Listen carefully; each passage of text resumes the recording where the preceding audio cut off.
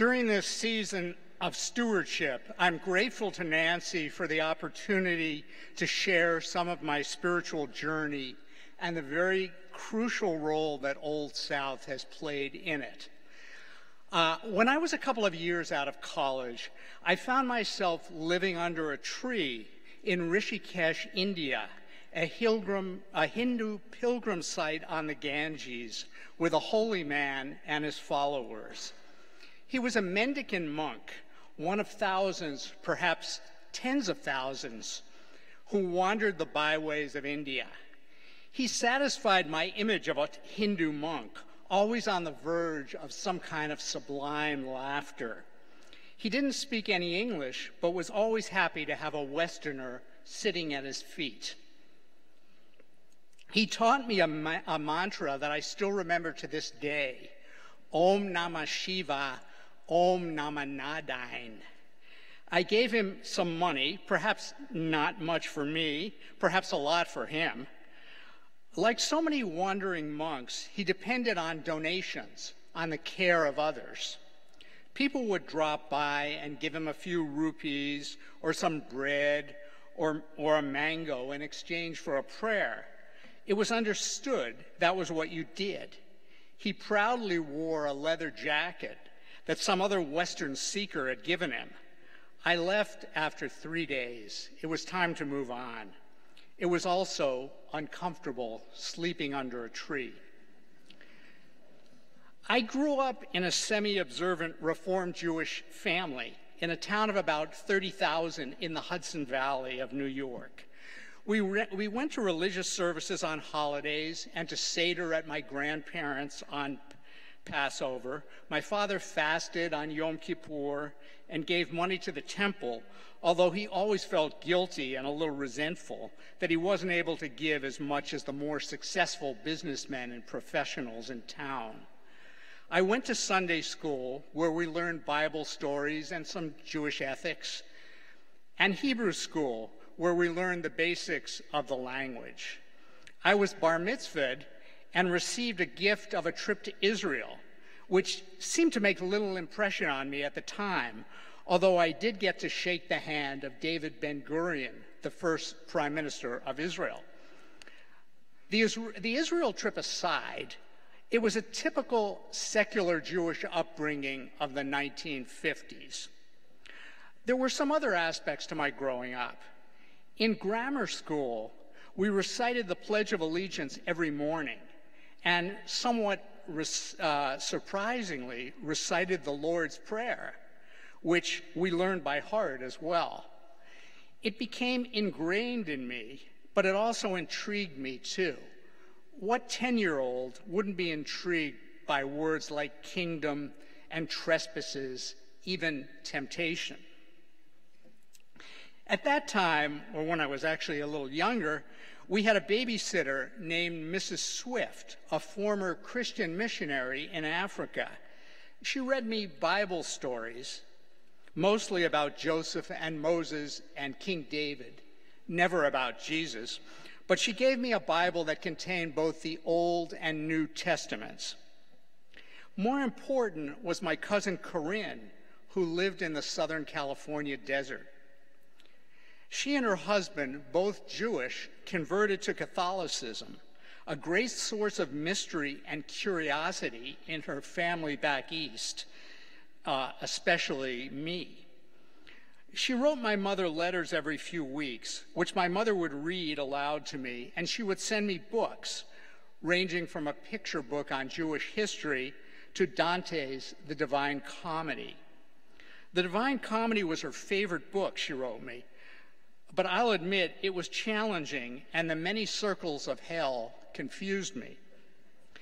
Even though she lived far away, she remained a large and intriguing presence in my life, and also an early role model that a Jew could become a Christian and not be rejected by her family, in this case, my family. As a child, I was extremely curious, fascinated by politics and history and geography and other cultures. My dream was to travel the world. So after I graduated college, as I said, I had the good fortune to spend a year backpacking through Europe and North Africa, overland to India, which one could do in those days with very little money. During those travels, I found myself spending a lot of time in churches. I especially loved the Byzantine churches of Greece, with their sense of peace and beauty of design and the mosaics. And I also admired the elegance and the gracefulness of the beautiful mosques of Iran and Turkey. I spent time in traditional societies where religion and spirituality were alive in ways that they weren't or didn't seem to be in the West. The reading in my backpack included Dostoevsky and Hermann Hesse and The Imitation of Christ. Something was happening to me extremely intense. I was being swept up in something greater than myself, something I had never experienced back in Temple Emmanuel in Kingston, New York, or anywhere else for that matter. I could feel the presence of God everywhere. I began to realize that these travels reflected not just the fulfillment of a childhood dream, but also the realization of a spiritual quest. And so I found myself sitting under that tree on the banks of the Ganges, reciting Om Namah Shiva and thinking for a few blissful days at least that I had perhaps found something that I was looking for. Eventually, it was time to return home. I weighed 110 pounds and had a tapeworm somewhere in my system, a companion from my travels. No one seemed to understand what I had experienced. I didn't quite understand it myself. I was emaciated, but still hungry for spiritual fulfillment. So I decided to explore a more familiar spiritual tradition, Judaism. I applied to study Jewish philosophy at the Hebrew University in Jerusalem. Maybe that could recreate some of that spiritual feeling, some of that closeness to God that I had within my own faith, that I had felt on those buses and trains through India and Pakistan. The classes were all in Hebrew, but admissions officers assured me that after a summer of intense language instruction, I would do fine in class. However, being able to stumble through a Hebrew version of "What time does the train leave for Tel Aviv" did little to prepare me for classes on Talmudic scholarship. I lasted a few weeks and wound up teaching English at an Israeli high school. I loved the timeless beauty of the hills surrounding Jerusalem, but the Judaism of Israel was too orthodox and unappealing, and the Christian tourist sites were just that, tourist sites. One day, wandering through the old city, I saw the sunset from the Mount of Olives, walked through the Garden of Gethsemane, and down the Via Dolorosa. Somewhere in the middle of it, I realized that I was walking along the way of the cross. Perhaps suddenly self-conscious, I took a wrong turn and wound up in the middle of a gaudy bazaar, surrounded by merchants selling religious trinkets. It was symbolic. Something wasn't working right. I was unable to recapture the intense spirituality that I had experienced during my more distant travels. God seemed elsewhere. When I returned to the States in Boston, I was consumed by other interests, working in the early gay rights movement, developing my career as a journalist and later as a teacher, and writing books on LGBT life and history, among other subjects. I was able to come out. That need for an authentic self was very much a part of my spiritual journey as well. I never lost my faith in God, yet something remained unsettled.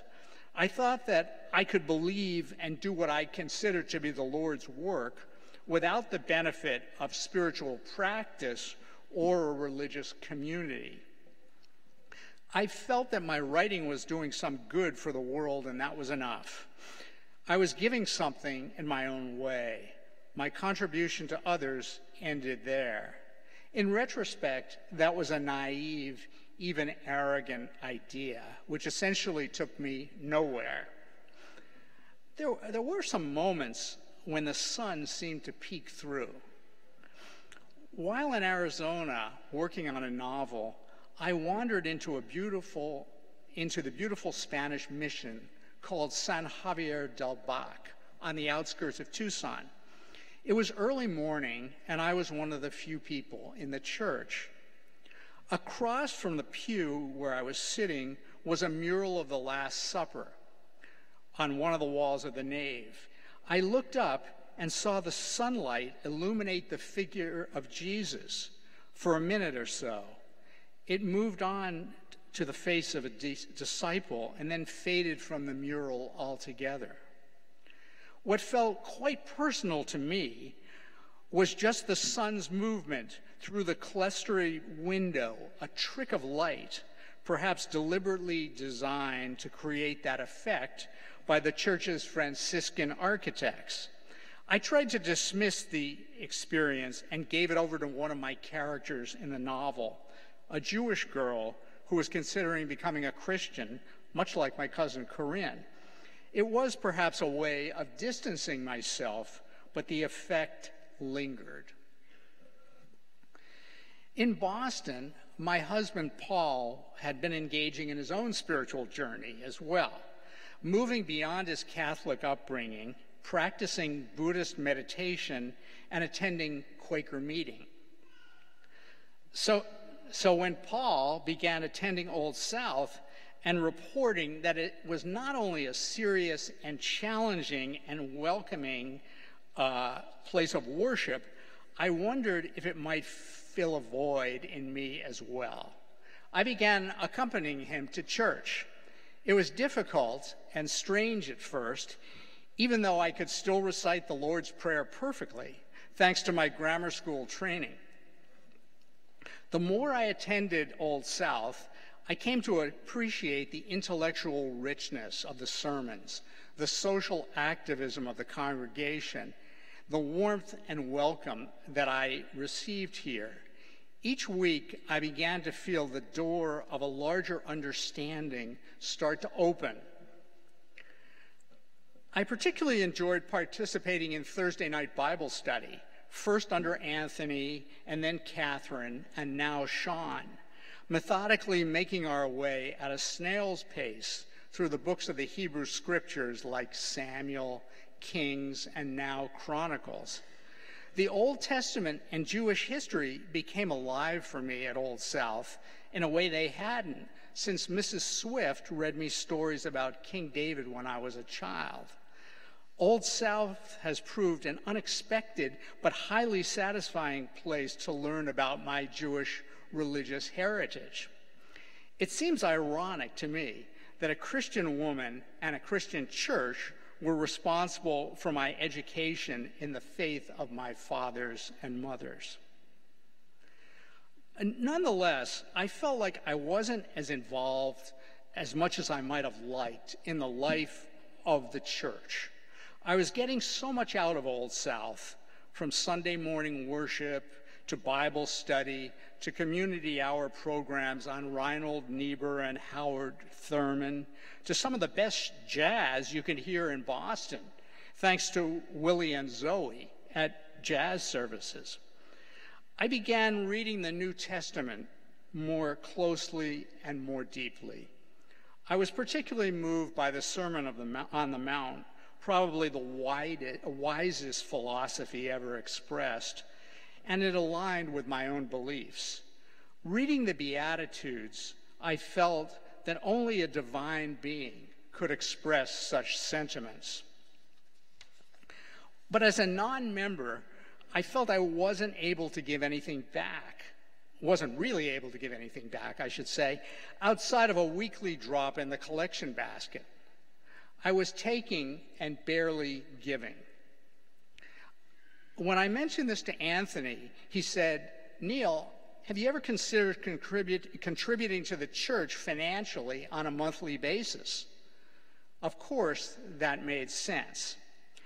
Establishing a monthly pledge gave me a feeling of inclusion, even when I was not officially a member of the church.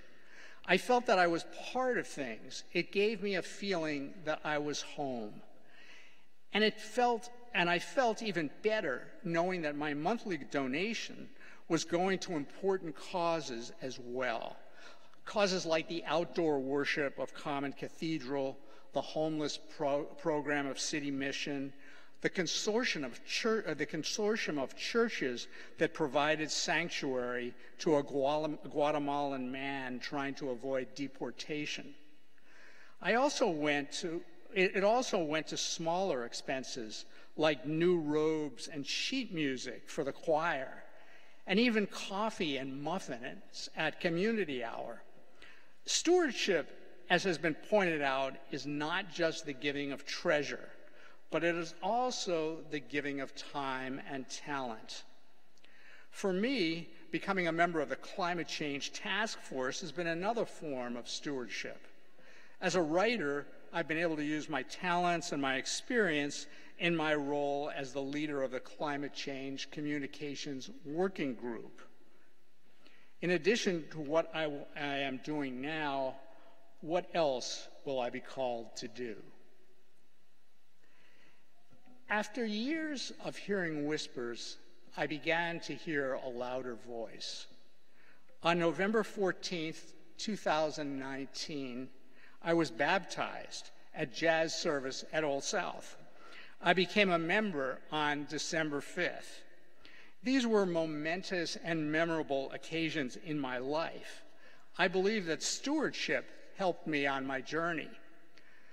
Now, I'd be foolish to contend that my baptism and membership at Old South end the story of my spiritual journey. I certainly hope not. By believing in Jesus and his teachings and affirming that commitment through baptism, I feel like I haven't left my Jewish roots behind. After all, the early apostles didn't either. But at Old South, I've found a home after long wandering and a place to enhance my Christian faith and spiritual development. Stewardship has played an important role for me and will continue to do so. As I said, I used to think that contributing to the world meant giving back through my writing, and that was enough. But I have learned that in addition to giving my talents, the giving of time and treasure are equally important.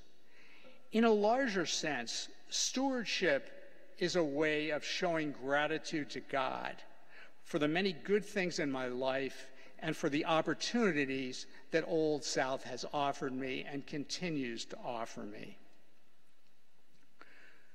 For this year, 2020, I have increased my monthly pledge. I suspect that holy man, perhaps still chanting the same prayer and sitting under the same tree on the banks of the Ganges, would approve highly.